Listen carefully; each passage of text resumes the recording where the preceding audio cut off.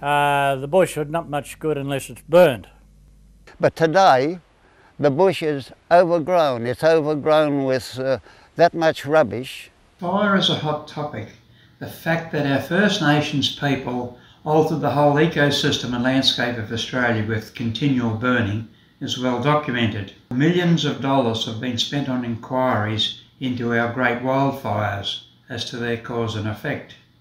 We could have asked the Aborigines, especially the ones up north in Australia where the practice is still carried out, or we could have asked some of our local old-timers, which I did.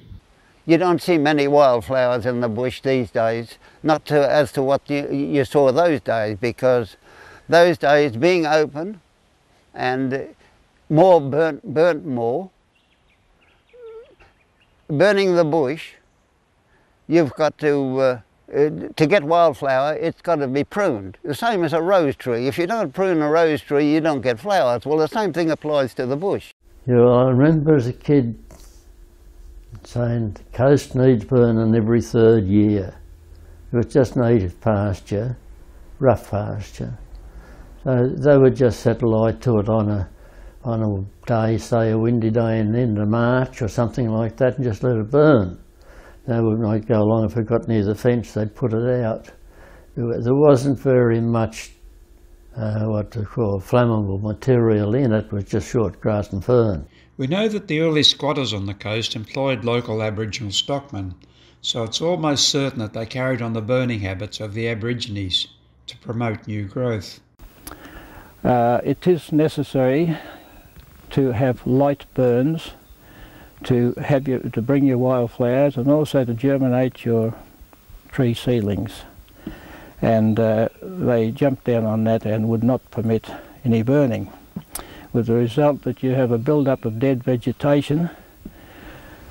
That's thick that in many places you can't tear your way through it, and they have created one huge fire hazard that eventually will burn and cause the destruction of a lot of your tree seedlings. The bush, in the first operations that I had in this bush, was very open. In those days, well, prior to those days, they used to have a run here known as Halloran's Run. And I think if you search the bush in 1 or 2 places, you would still find the remains of an old fence. It was fenced, the runs were fenced those days. And the bush was very open. They used to graze it, you see. And a lot of native grass, or, you know, silver grass, and a lot of bush grass. Early management of the forest was very piecemeal. It was not until a Forest Commission was formed in 1920 that structured management of the forest took place. One of these moves was to ban the traditional habit of frequent cool burns. This had been carried out by the Aborigines for thousands of years and was followed on by European graziers and bullock teamsters. The graziers then had to be very careful not to be caught lighting fires. It's about as far back as I can remember, but they had 2,200 acres at Lyons, 10 miles away, and the day he could see when he got out of bed that the day was right for a fire and the wind was in the right direction. Got on his favourite horse, General, 17 hands high, and rode up the 10 miles, and he was just lighting up and he spotted a grey horse. A chap on a grey horse, and he knew who that was. It was the ranger. So he swung the horse around, galloped through the bush, jumped the slip rails onto the highway, Hayward, Mount Gambier Highway, jumped the slip rails into Dingo Dell, galloped home through the bush, rounded up 2 horses, put them in a wagonette and took a load of fat lambs to a sale in Hayward and cashed them out.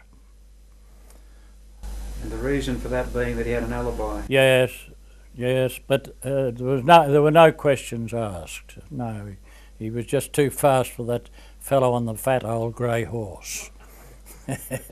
Tim Hodgetts was a very experienced man. Tim's policy was, before the summer every year, to go through the forest and burn all the treetops, that trees that had been fallen, burn the tops, and he would burn up any build-up of dead vegetation. Anywhere to burn, he burned it. And because he never permitted it to get dense, he always got a light fire. And we never had the fire risk that we have today. Yeah, when I was a young fella, sort of 8, 9-year-old, used to come out in the forest with Dad, cutting posts and splitting logs, and the forestry fella used to come out and stamp the tree for us, and as he was walking away he used to use a fire lighter and just spread the fire all the way back to his car, and we'd be working all day with the fire just creeping around the bush around us. Never really affected us that much unless you had stood on it for too long, got hot feet. But yeah, it used to just trickle around through the forest, little fingers going out and about. No real big flames or anything like that. Of course it was after the log hauling of the bullock teams and horse teams, it was burnt every autumn and then the sheep, Marina Weathers used to be running it in the different runs. I had about 3 from Drick to the coast down to Mount Richmond Way. The one out in front was, or out from Lyons, was run by the Malsids, Emersons and Kerrs at Drick. Much more open, chasing kangaroos and the sheep feeding in it. Young yakka and heath country would come up after the burning, and that was what the sheep would feed on. In my younger days, one of my occupations was sort of roaming through the forest looking for wildflowers and orchids, and it's a thing that annoys me today, I might say, that in those days there was an abundance of orchids in the way of spider orchids, sun orchids, hyacinth orchids, green hoods. They were everywhere. Also there was a mass of the red and the pink heath that existed everywhere, and it was quite a picture to see. But as time went on and the control of the forest changed from the Forest Commission to the national parks, those orchids and those wildflowers are no longer in existence due to the way they managed the forest in actual fact. 1.5 miles away was the Jackhouse Crossing, and the big tree ferns grew there. And there was a hut there. It was there all my life and a long time before. Jack Doyle lived there and tended the sheep that the Emersons ran there.